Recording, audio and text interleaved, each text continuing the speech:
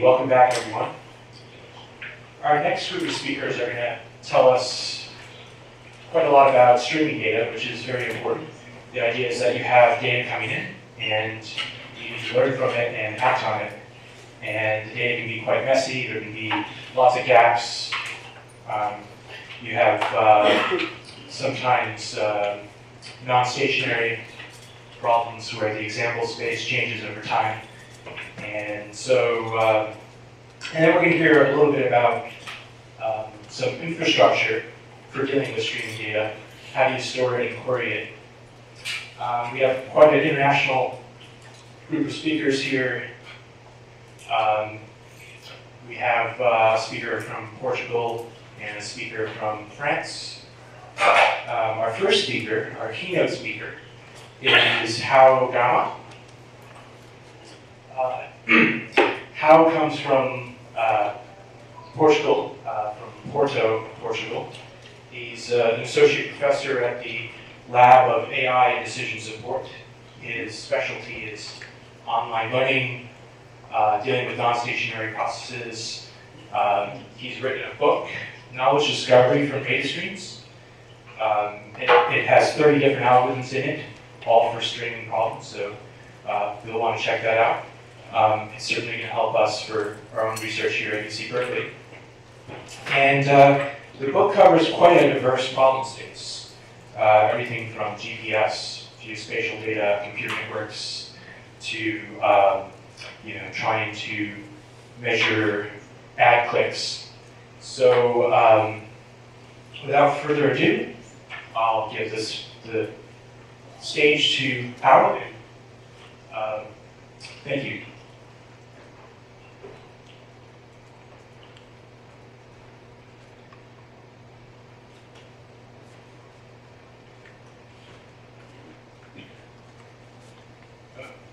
Okay, thank you.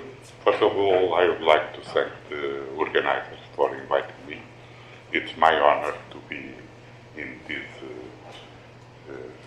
very interesting and workshop. I really am enjoying very much the diversity of topics and the real problems that have been discussed.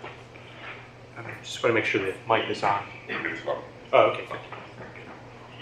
If you could speak just a little bit more loudly.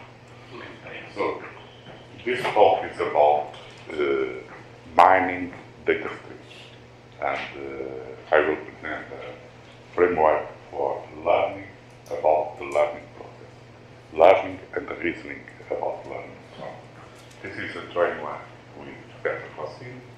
So I present the motivation, general framework for intelligent systems, some illustrative examples, and lessons learned. So, in one slide, my talk is supervised learning, so mostly in classification. So, the goal is to classify people into groups by learning patterns. These patterns, we learn these patterns from data, and in this talk, we learn from streams, continuous flow of data at high speed. And most of the streams are not stationary. Things in the real world, things change over time. So we consider that the streaming is generated by non-stationary streams. That means that the process that generates all data evolves with unknown dynamics. We need to detect and adapt decision models to change. In this talk, we are interested in recurrent concepts, patterns that evolve over time and reappear. So, for example, due to seasonal change, location or intention, user intention change, and so on. We will use meta-learning techniques to identify recurrent contexts. And this is by characterizing the area of applicability of about learning patterns. This is, from my point of view, it's the continuous processing and learning from streams opens new research opportunities. And these opportunities are, which will be able to reasoning and learning about the evolution of the learning process. So, discriminant analysis and classification problems were the first approach were from Ronald Fisher in the beginning of the 20th century. At that time, someone collected by hand different species of flowers, measured by hand the petal and sepal measurements, and learned a linear combination that was able to discriminate different species. But nowadays, we have machines and that collect data and send the data to other machines. So if we,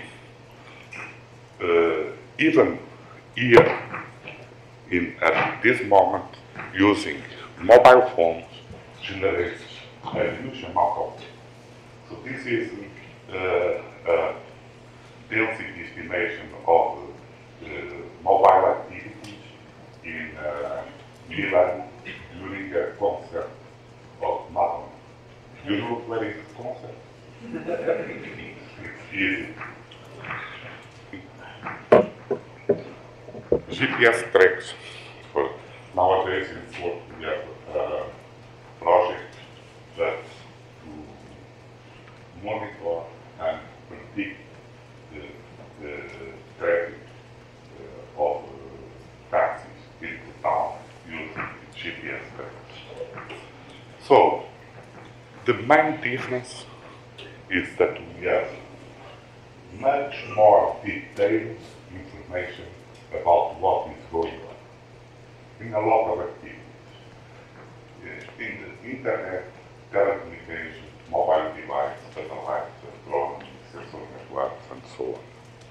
The information that we are collecting now has a degree of detail that was not able to think about 10 years ago. Most of this data will never be seen by a human, and we need real-time analysis of this data. Several learning tasks can be used for monitoring, text inclusion, text anomaly activities, classification, prediction, complex calculation, event processing, and so on. A clear example of what we will talk about is credit card. Each credit card transaction is in real time analyzed by a classification model. This classification model will say, okay, this is a legal transaction, or this is a fraud. Of course, the classification model cannot be a static model, cannot be a model learned offline and put to classify transactions in real time. Basically, because there are always new types of frauds. Frauds become every time more sophisticated and so on. So we need a classification model that learns with real data. But to learn with real data in real time, we need labeled data. How can we obtain labeled data in this problem? So, for false negatives, the feedback is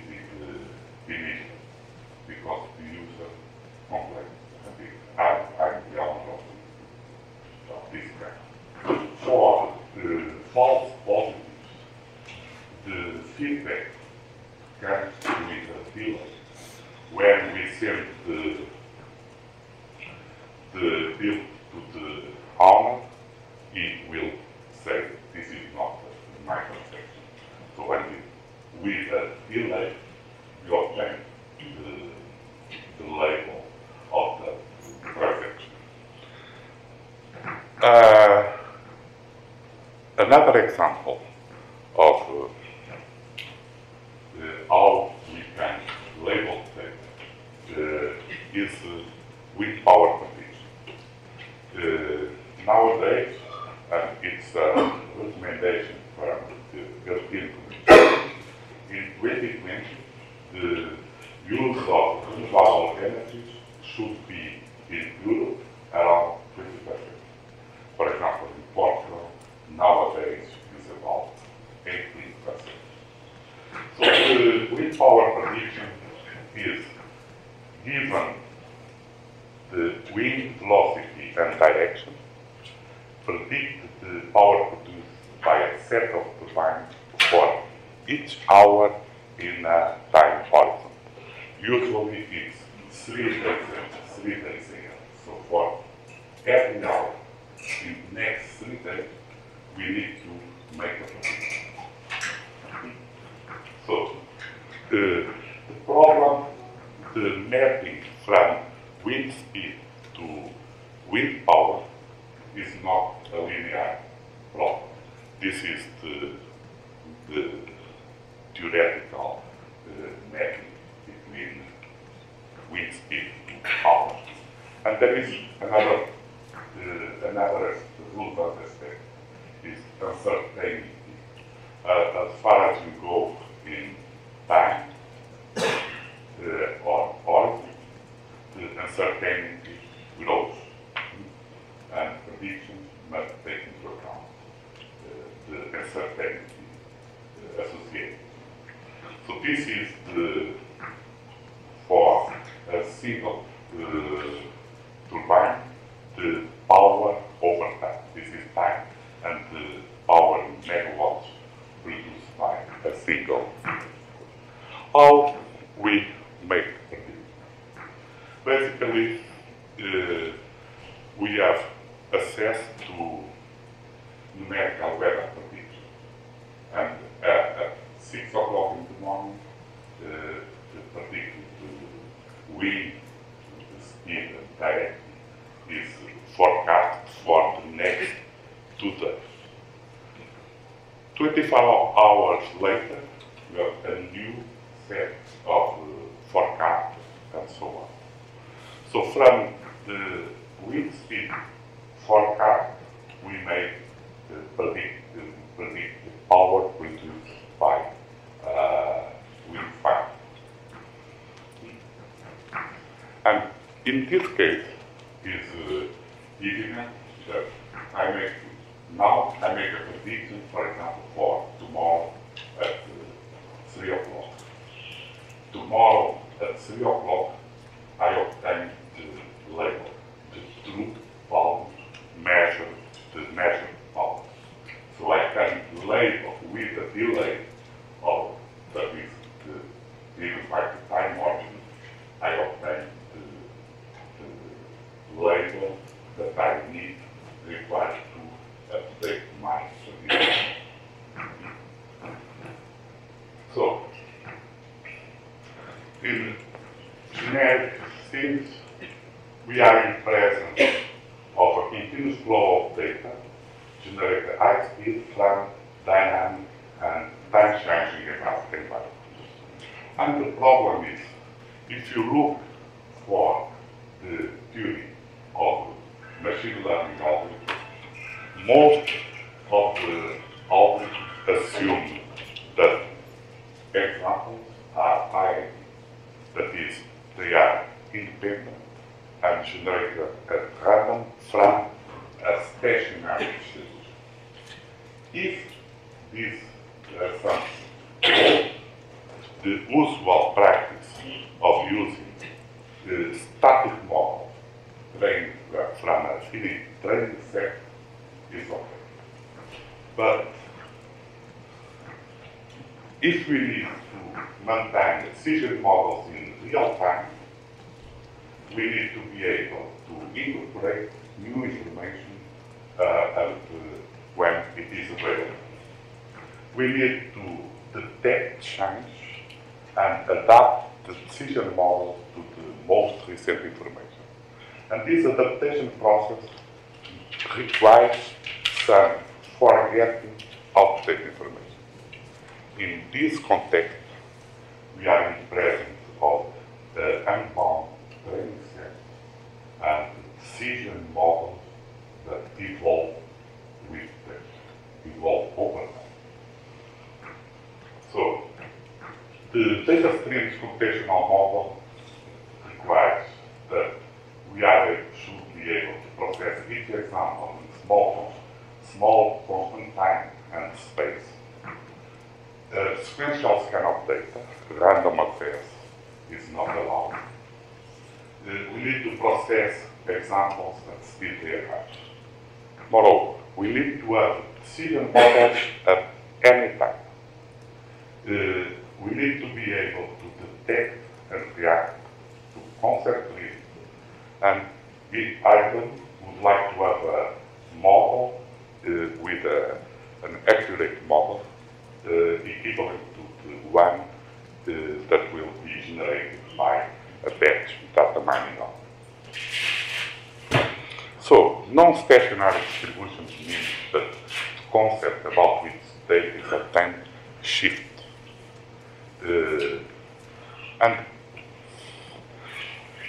to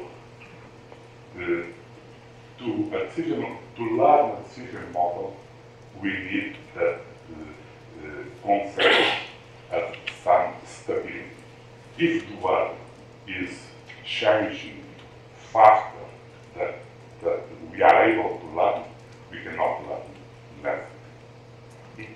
So we are assuming that each concept has a minimum value.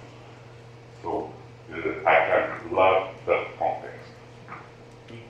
So this happens, for example, in web search queries, e-commerce, user modeling, in spam, fraud detection, and so on.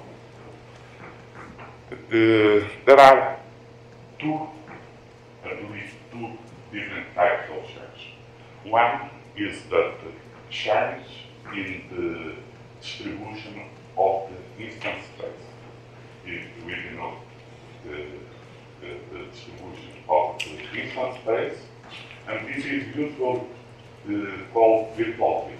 A change in the description space doesn't mean a change in the pattern, because a pattern is a conditional distribution of the label with respect to the instance space. So what we call concept drift is a change in this conditional distribution. It's this type of change that we are interested in. So if we observe a change in this distribution, that means that our decision model must be adapted. There are diverse causes of change in this change in key characteristic properties of data, or change due to modification in the context of learning. This is change in even of variables, a variable that we are not observing during the learning process. There is a research field called context-sensitive learning, where they assume the existence of contextual features. So, for example, the location when I do some query in Google, the intentions of users in e-commerce and so on. These features are not relevant for the discriminant task, but are useful for identifying or characterizing the context of learning. So, if, as in most problems, we don't have these features available. So, the framework that I'm proposing here is a two-layer learning system. The layer 0 resides the data stream, a stream of labeled and unlabeled examples. And for each labeled example, the current classifier predicts makes a prediction. So this classifier is used to solve the original decision problem. At the same time, we have the layer 1. This is the meta layer. The meta layer resides the same set of attributes as in layer 0, but the class label is either true if the decision model at layer 0 correctly classifies this instance, or false if the layer 0 classifier misclassified that example. So basically, the layer 0 tries to solve the original decision problem. The layer 1 tries to learn the regions of the instance space where the layer 0 classifier performs well. As I already pointed out, there is a delay between the time you observe the attributes, the set of attributes, and the time where we decide the label of that example. So we assume that at time t, we decide an unlabeled example. So the level 0 classifier makes a prediction.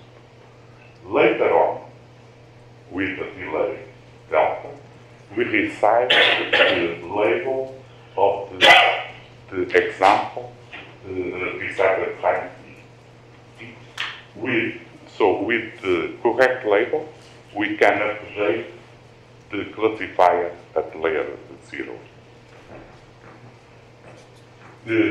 During this delta, during this interval, we must store in memory the examples in a short-term memory. So basically, the system works like that. Yeah, this is level 0 and level 1. This is the set of examples, attribute values, and with a delay, the class labels.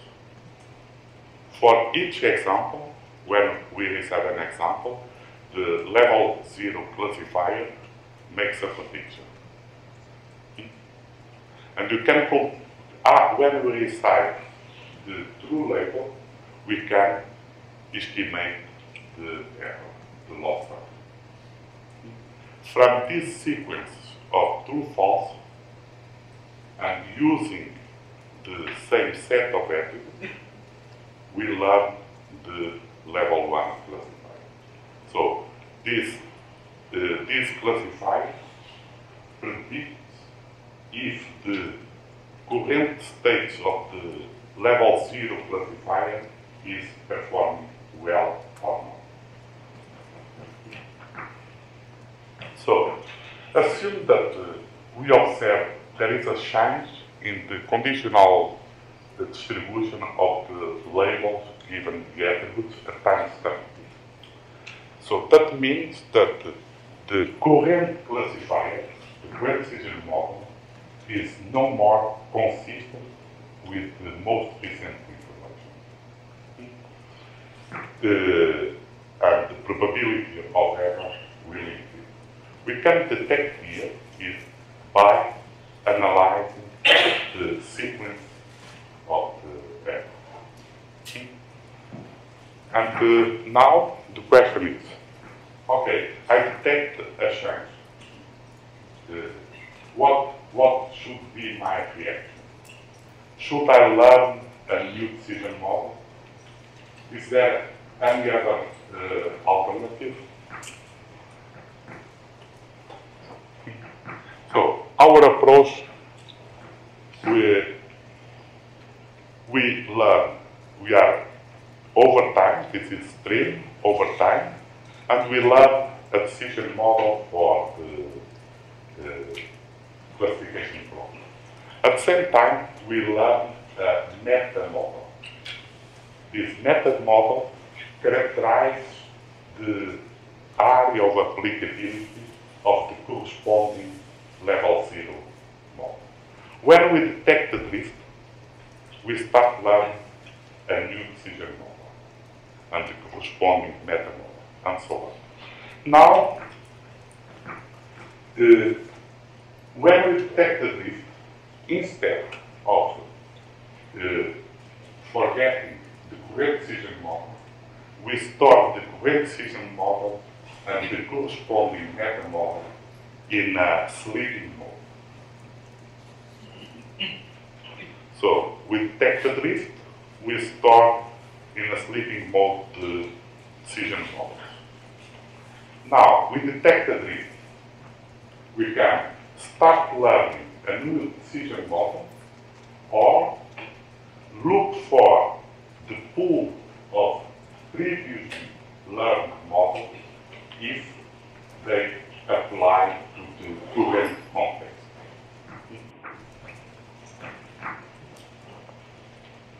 So, when a drift is detected, we can learn a new decision model or reuse one of previous learned decision model.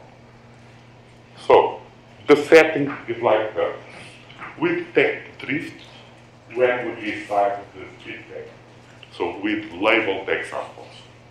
At the same time, we have in short-term memory a set of unlabeled examples.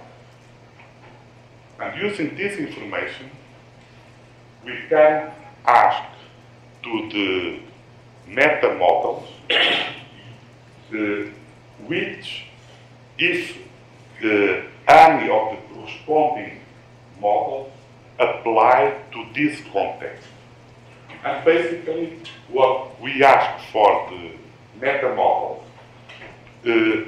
your model will correctly classify these unlabeled examples, and we compute the number of times that the meta model predicts that the corresponding decision model will classify that example correctly. And if we observe that there is a model that with high probability will correctly classify the unlabeled example, we reuse that decision model. Okay? So, an illustrative example of using this framework, we use the C concept.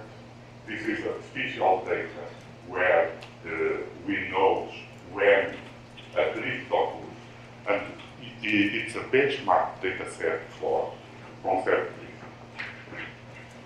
The C concept is a two-class problem described by 3 attributes, and only 2 are relevant. There are 4 different concepts that appear in C. So we have a sequence of concept 1, followed by concept 2, concept 3, concept 4, and concept 1 reappears here. This is the stream that we are analyzing. So for learning the original decision problem, we use the layer 0 classifier is knife bias, and for layer 1 classifier we use also a version of identifies for 2 class problems. So, use also the very fast decision tree proposed by Berkeley and Hilton at KDD0. This is a decision tree that is designed for high-speed data stream. The SPT is able to process thousands of examples per second. The idea is quite simple. Is a small sample is enough to choose the optimal splitting error. So the algorithm works like that. Collect sufficient statistics from a small set of examples.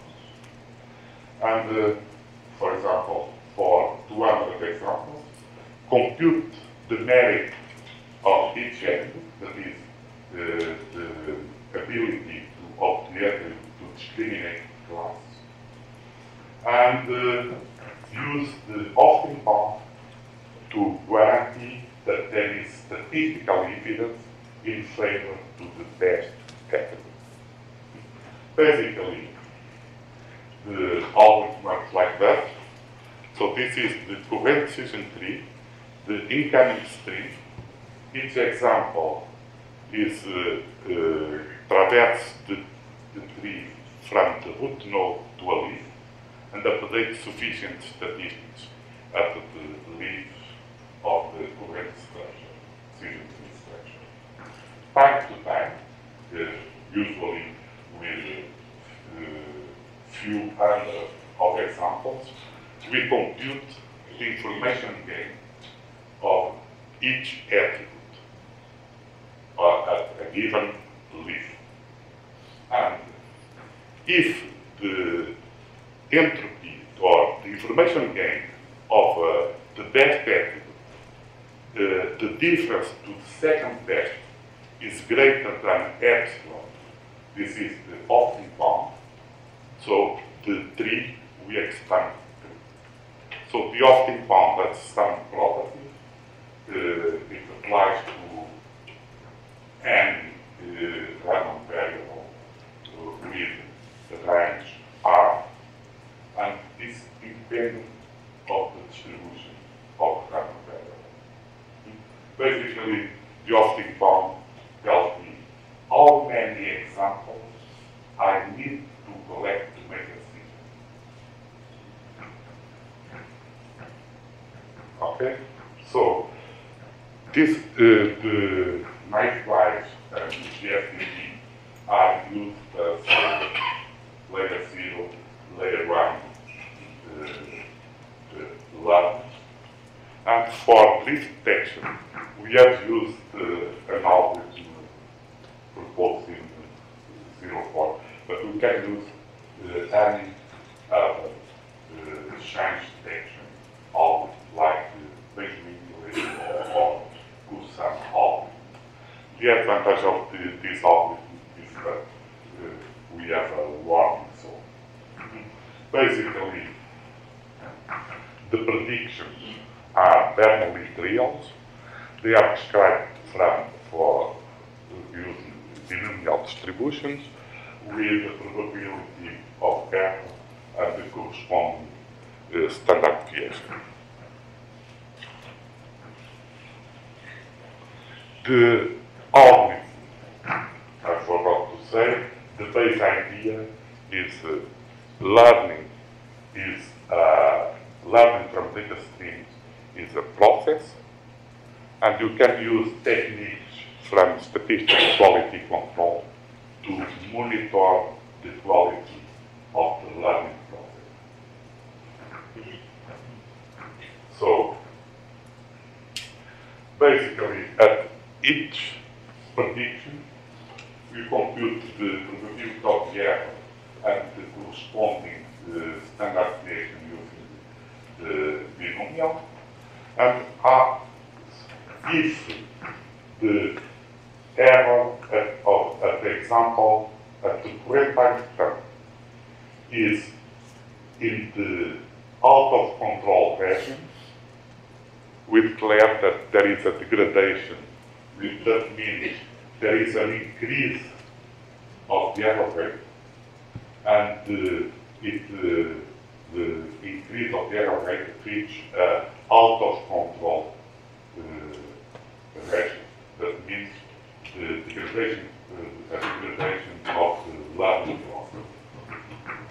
If the error is not increasing, so the learning process is in control, and in between the error is increasing, but has not yet reached the out-of-control level.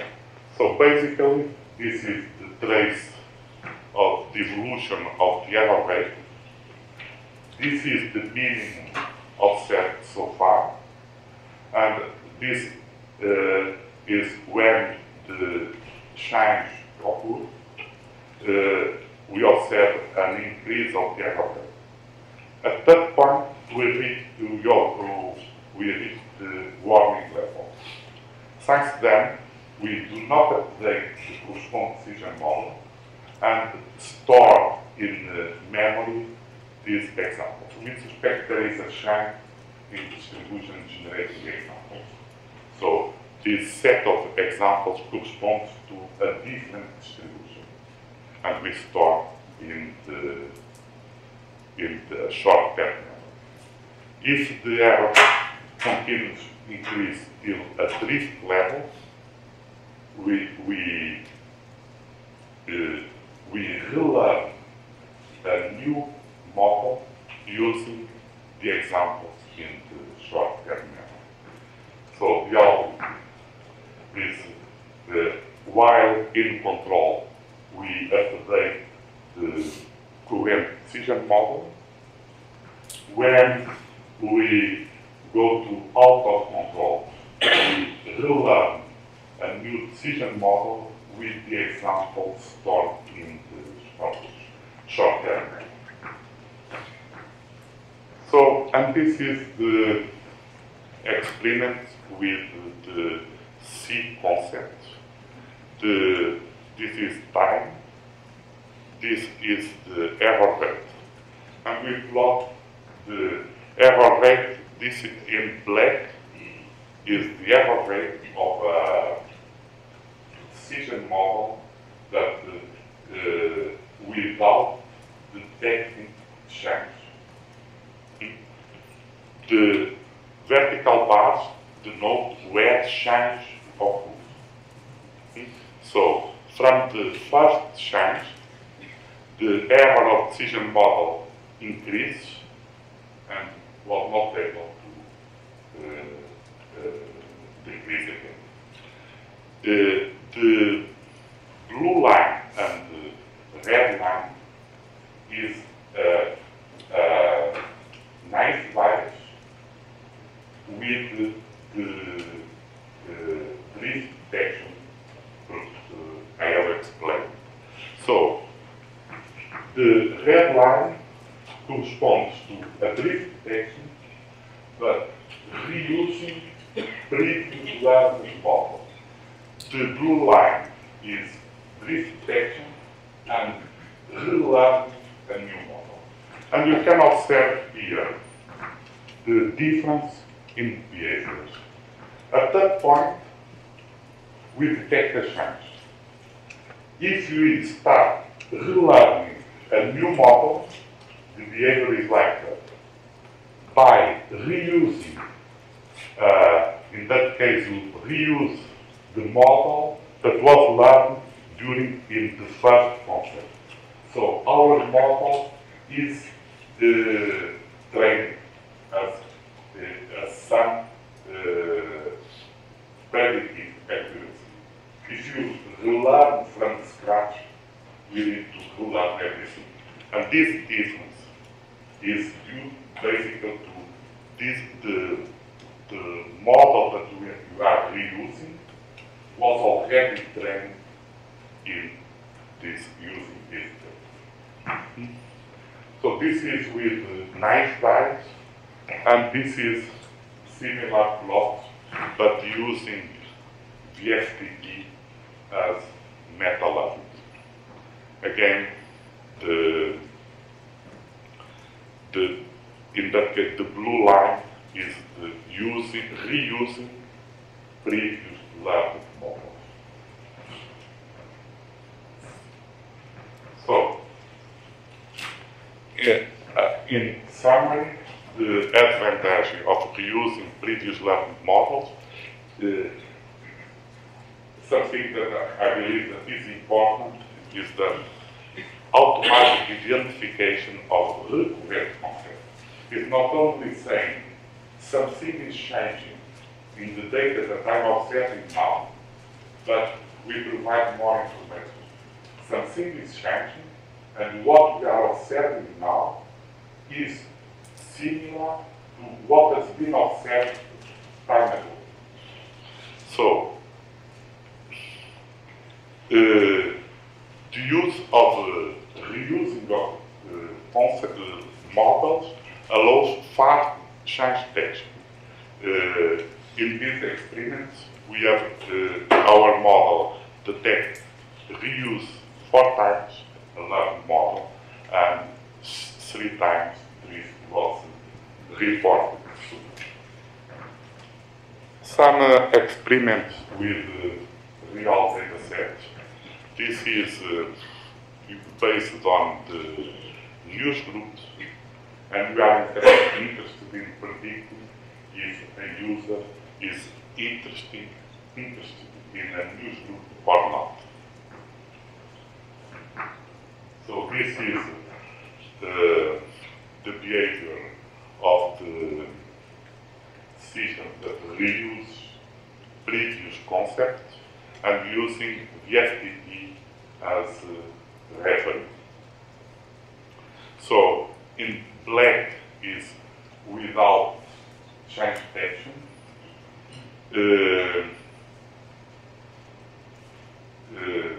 In red is relearning from scratch a new model where a drift is detected. And in blue is reusing previous learning models. The main difference of those in these two so we detect 1, 2, 3, 4 concept lists into data, and the behavior here was similar. We reused the model second learning model, and in that region we reused the third learning model. So there are another real world application is from data from spam assassin, detecting spam. Here we detect 3 drifts, and we are able to reuse a concept here. So, conclusions. So we study streaming mining problems where change contexts change over time and might reoccur.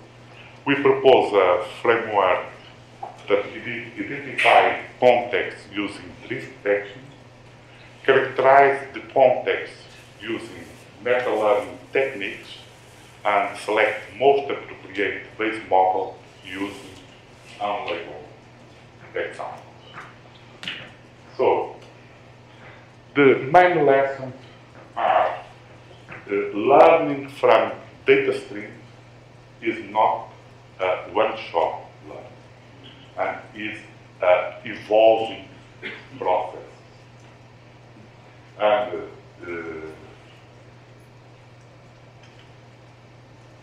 if we don't consider that the data that we are collecting might change, and the regularities and patterns that we are learning might evolve over time, we can produce very bad decision models. the learning from data stream opened the possibility to monitor the learning process.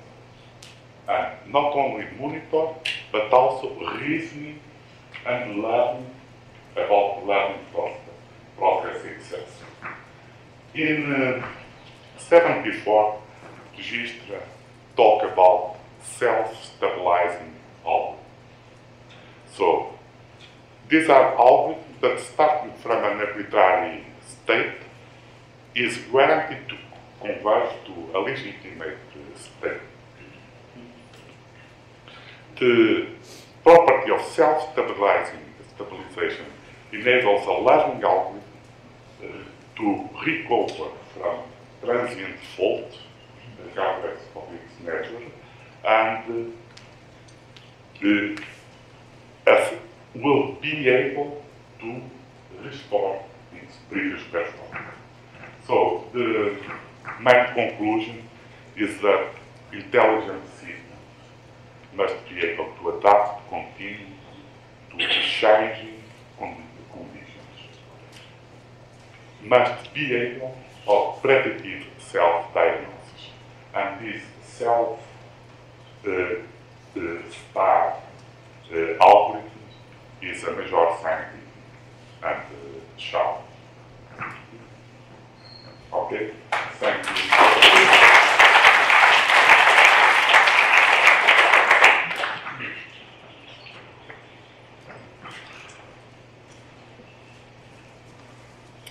Thank you very much. We have time for a few questions. Any questions in the audience?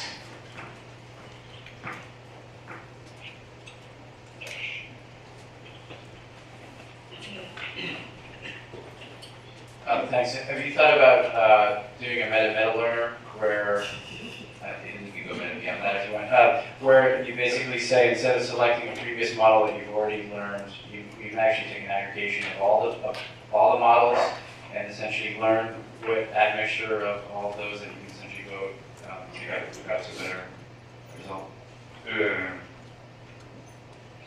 So in this talk, I talked about single decision model. But for to deal with changing and evolving stream, or it's much better to use ensembles of models. So this is true, I completely agree, and we have done experiments. But to pass the message, I prefer the simpler approach.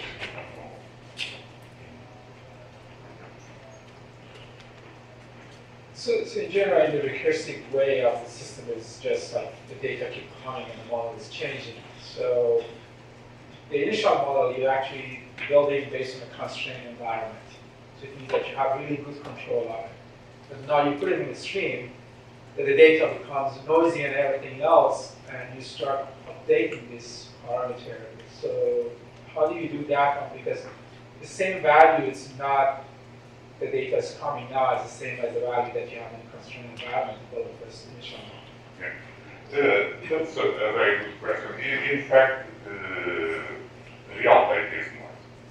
And when we were in batch mode, in offline training, you can do feature selection, you can do example selection, remove noise, normalize data, and so on. And in streaming set, all these aspects of data process must be done online. So what increases the complexity of the system. In my experience with real data, namely in wind prediction,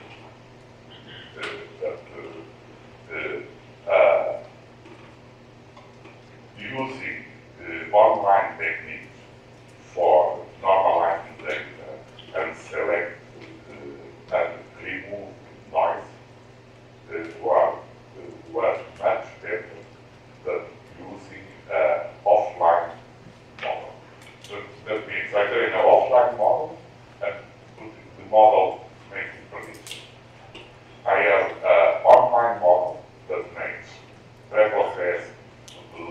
adapt the decision model, and is much better in prediction for future observations. Yes, that's much better performance. So, did you consider this like artificial model predictive type of based on the controlled strategy that people use for online training, which is just a control theory. It's just not just general data mining or training sense. There's a control theory that you still can train the model in a noisy environment, and you're adapting actually and learning the error itself, not just only learning the model itself, but it's also how to actually compensate this error. Yes, I in real world applications, when we collect data over time, we must take into account the change, things might change. If you collect data without taking it, ignoring the evolving nature of data, that might be problematic. So, learning algorithms must be kept with change detection mechanisms. That's my.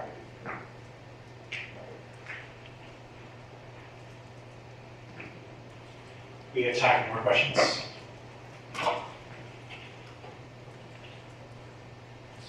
It kind of seems like there are two things involved here. There's the selection of the appropriate model, and there's learning of the model itself. Correct me if I'm wrong, you were implying that the two are intertwined, but it seems like one could be learning continuously in batch mode new models that are best fit and applying all of the sort of refined techniques that are cheap and well known, while using the change detection and the algorithms we described just now to select the appropriate model learned in batch. It seems like that would be an easier system to maintain and design.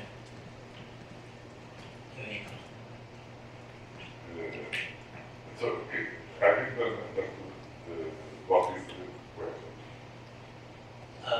The question is your choice to do both model selection and model building online, while it seems like the main insight is the ability to change models online gives you a big benefit. Yeah. In that case, so the reuse of previous learning. So if you learn from scratch, at least in the initial set of examples, it expects that for performance degradation. If you are able to identify that the data that I'm observing now is somewhat similar that I have observed in the past, and reuse that model, so we have faster learning rates, basically because in that initial phase we have better performance. There are several ways of reacting to change, and for some kind of decision model, if you have the composable decision model, it's possible to adapt decision model without starting from scratch. For example, if you have decision rules, you can remove a simple rule without degrading the full learning process. Again, also if decision trees, instead of relearning a new decision tree, you can remove or prune the node that take change.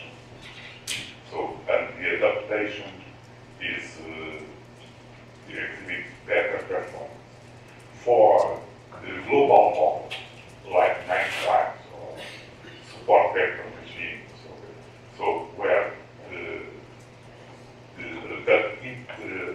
a change implies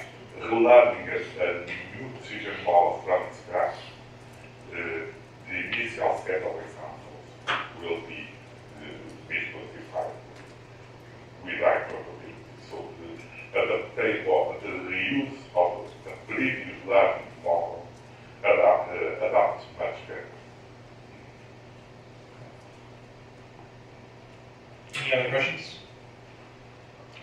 I just want to follow up on the same thing. So, essentially, if you have a Bayesian model, right, and essentially, I just want to follow up on the last question, similar idea.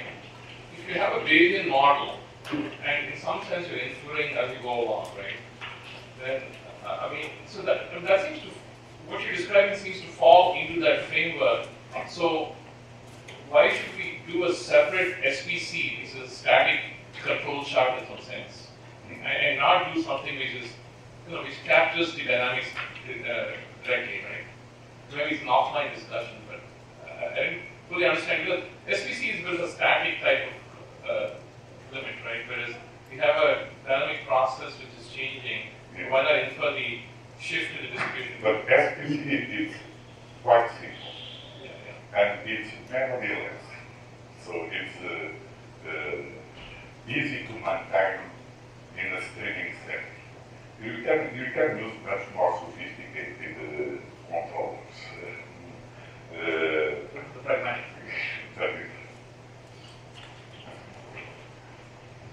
I have one question for the speaker. When your concepts change, sometimes there's one algorithm that does best, and then when you have a different concept, another algorithm might do better because the concepts might come from different distributions. So, do you have any adaptations to your algorithm to sort of work with multiple different kinds of algorithms that are appropriate for different kinds of concept classes, and to shift them, that sort of thing? That's a good suggestion. We never tried that. So we are working a little bit in trying to characterize the area of applicability of learning algorithms. So, but it's not that easy. But it's a hard problem. Nevertheless, for all these type of problems, an ensemble used to be much more appropriate. So, and you can use this type of technique to remove members of the ensemble and decide when to learn a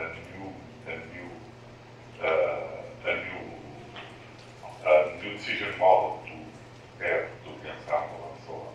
So the dynamics of the ensemble might be monitored using this type of techniques. Thank you. Let's thank the speaker again. Thank you.